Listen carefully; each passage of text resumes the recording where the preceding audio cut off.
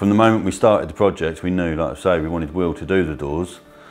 And we went away for a few days just to sort of get away, clear our heads and sort of come up with ideas for the build.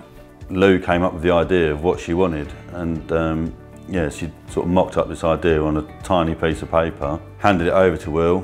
The door that we got is what Will come up with for this, building, design, and he was the only person who can really see worthwhile talking to because of his background with it all.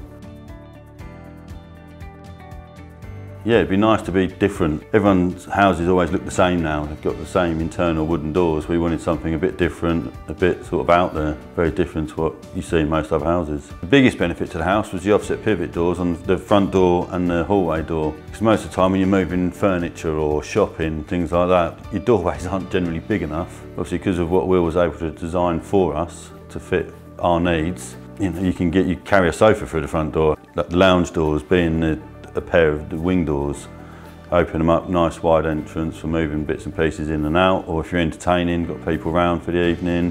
That was another big feature with the offset pivot doors, completely frameless. It's almost like it's just standing alone, nothing's holding it. Until you look close, you can actually see the work that's gone into it, the thought that's gone into it.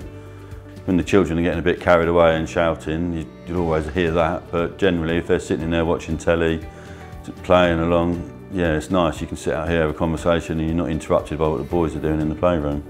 Our friends have been really impressed. When we had my wife's 40th birthday last year, we had a different group of friends over, everyone from different circumstances, whatever, and everyone commented, first of all, on the front door, how amazing it was, never seen a door like it. Then they walked into the internal pivot door, and because of how thin the frames were, the frames to the door were, and obviously it's frameless, everyone thought it was amazing, blown away by it.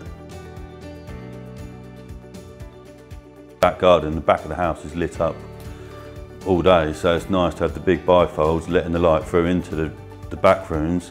Obviously having the glass in the playroom doors, it lights up from the back of the house all the way through to the front of the house, and it's just a nice, bright, airy house thanks to the doors that we've had installed. And also, if we're in here, say with family, having dinner, the children are in there playing, you're not worried that they're behind a closed door, what could be going on. You can always see them, they can see us, everyone's comfortable.